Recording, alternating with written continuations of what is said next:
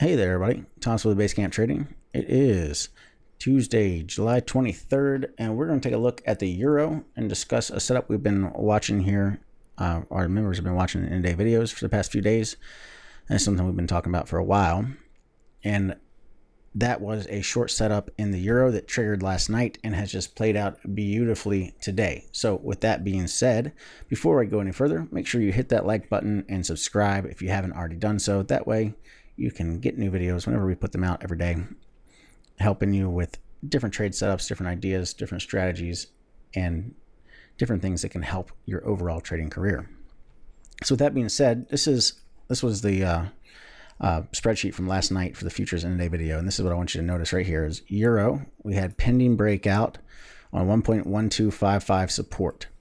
So what happened here, and why was this a good support break? Because everybody hears that statistic that 90% or 70% of breakouts fail and end up making people lose money. Well, the reason this was a well-defined support and good for a breakout trade is because of the number of times we had tested it. Okay, we had come down and hit it back here, way back in June. We hit it again earlier this month and then hit it again a few days ago last week.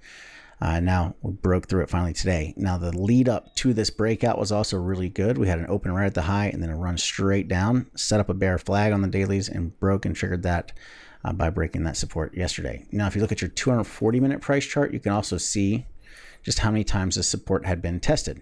Okay, market was respecting that support level, so we knew that the market was paying attention to it. With that being said, we also had good momentum.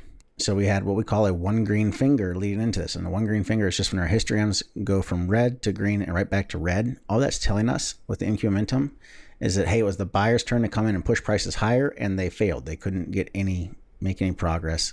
It went straight back to the bears. So it tells us there's an unwillingness to rally there.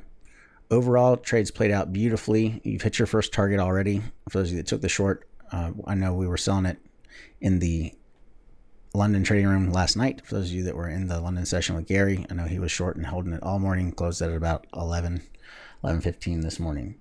But overall, great job. Keep an eye out for well-defined support and resistance levels. Remember, the more times the support resistance level has been tested, the higher the probability of when we actually break, having it break out and follow through.